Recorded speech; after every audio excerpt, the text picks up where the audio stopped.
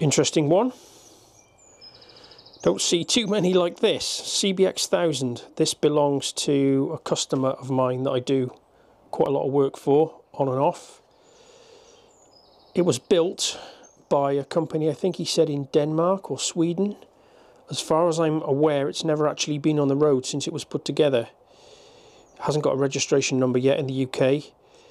It stood for a few years and it needs to be recommissioned, which is why it's here. So when you turn the fuel tap on, fuel pisses out the carbs, leaky fork seals, change the brake fluid, new battery's dead, get it going, etc, etc.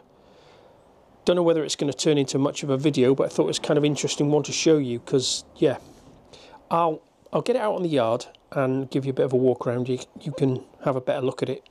I can't decide whether I love it or hate it. It's been nicely done. A lot of these things just, when they're really customized, they don't work. But I think this, sort of when you look at it, fucking hell, waffleage, the lines, it looks right, if you see what I mean, which is not always the case with this type of bike. CB1100R seat unit apparently, and then the headlight, I think it looks to me, you tell me in the comments, it looks like a GSX-R headlight, and then the inside of the fairing is all fiberglassy. I think it's a one-off custom fairing with a GSX-R headlight. CB1100R seat unit, like I said, completely one-off exhaust system as far as I can tell, and then the rest of it's been done really nicely. It's been completely gone through. There isn't a single nut or bolt that isn't new or replated or etc. When you get up close and personal to the engine, like look at the sump and stuff, it looks in really nice condition. The carbs have obviously been completely redone at some point. Whether the engine's been apart, I don't know. Little bit too much powder coating for my liking. It's all a bit glossy and shiny, but each to their own. And then I think they could have paid a little bit more attention to the fairing frame. It's a bit too busy, I think. Fucking hell, listen to me picking holes in it. It's somebody spent a lot of time doing it, and I'm not criticising at all. It's just observations. And then the wiring inside the fairing, fucking hell. Yeah, that could be better. And then the choice of some of the nuts and bolts, I don't know, why use Meccano when you could use nice stainless fittings and stuff to sort of, you know, it's 99% there. It just needs... Anyway, I'm fucking waffling, aren't I? Let's get it on the workbench. Let's get this seat unit off. I need to order a battery for it, but I don't know what battery's on there. Let's pull the carbs. I think it might just be leaking from the fuel distribution pipe that runs across, but it stood for a while, so it's probably not going to run properly. So if I'm going to go to the trouble of getting the carbs off, let's get the float bowls off and at least have a good look in there. Got some fork seals coming for it. Yeah, pretty straightforward, hopefully. Looking forward to hearing it with these exhaust pipes. Road test's going to be a bit tricky though, because it's not registered. I mean, I might gingerly just ride it up and down the lane here, but I don't really want to incriminate myself on a YouTube video, so yeah, let's see where we end up. Right, let's get it on the bench and crack on. Tank's off. Look at this thing. It's fucking virginal dust under there. I mean, it looks like a new bike, if you see what I mean. Whoever's done it has literally every single nut, bolt, clip. Yeah, beautiful job, to be fair. Look at that little Joey, what's it? Is that standard? Don't remember them having that on. Yeah, somebody's paid a lot of attention to this. My only criticism, I can't speak, these, I fucking hate these hex, yeah, what on earth is that? What the fuck is that thing? What on earth is that? Somebody explain to me what that is. It's like a lead tag thing attached to the frame. What the fuck? Okay, whatever. It's beyond my pay grade, that. Yeah, it's nicely done. Gonna get the carbs off, get the forks out of it. Let's get on, or this job's gonna take too long. Has it been cerakoted? I think maybe it has. Yeah, the engine's in paint, the barrels are in paint. I think it's been apart. That gasket looks new. Yeah, a lot of time and money gone into this. Right, onwards. Stop talking. A lot easier getting them off that than off a standard CBX.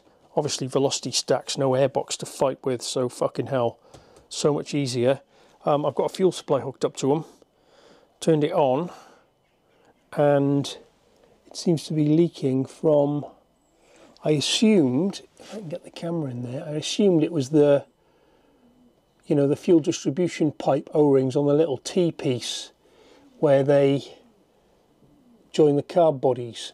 But what seems to be happening is, if I can get, you see that drip? It's just coming from this pipe where it joins the, and the same on, this one looks like it's similar, and look how loose the pipes are. So that's nice and easy, because that means I haven't got to split the bodies from one another. Didn't want to go there. Haven't wasted my time taking the carbs off though, because I really need to get the float bowls off and just give them a snifter of carb cleaner, you know, and a very basic, well, it might be green and furry in there and it might turn into a massive carb clean job. Hopefully not. Let's flip them over, get the float bowls off, have a look.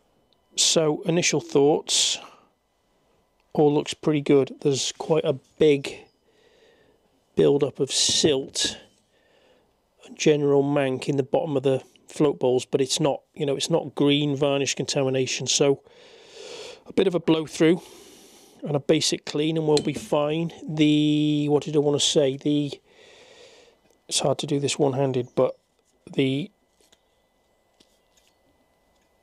can't do it, hang on, let me show you. Put it on the bench, put the camera down, Jim. A way of testing these accelerator pumps is, ooh, spray fuel everywhere. If you put your finger over this valve and press, it should be able to hold pressure. There's a couple, I won't get into it, there's a couple of one-way valves in there, but that's a good way of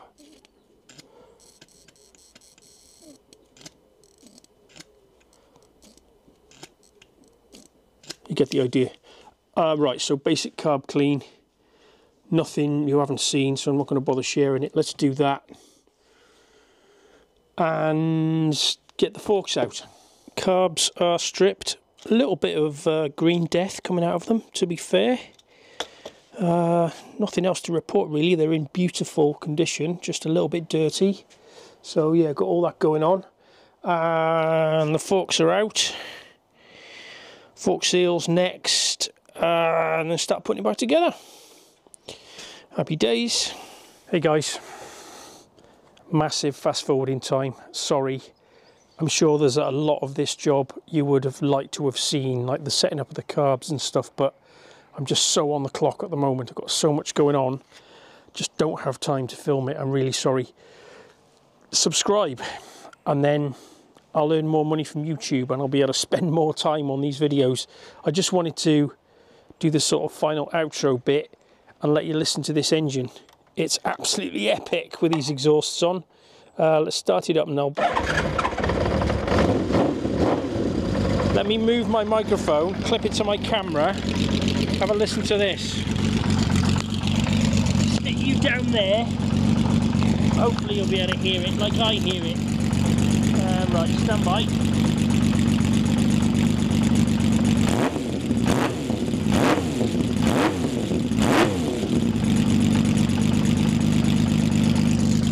Ooh, sounds awesome, fair dues. Really like it. You can't beat a 6-cylinder engine, can you? Runs really nicely, fair play. I'm not going to road test it though, because it's not registered yet in the UK, so yeah, I'm not risking it, even though my lane is quite quiet. I think we've got a delivery arriving. Right, I'm going to say goodbye, and I'll catch you on the next one.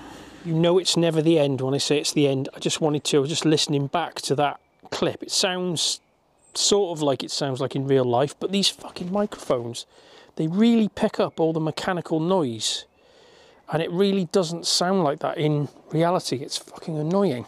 The engine sounds really quiet, but somehow the microphone manages to pick up all the mechanical noise. Anyway, that is the end. That is the end now. Do the subscribe thing if you would. I know everybody says that at the end of their videos, don't they? With YouTubers, it really makes a massive difference.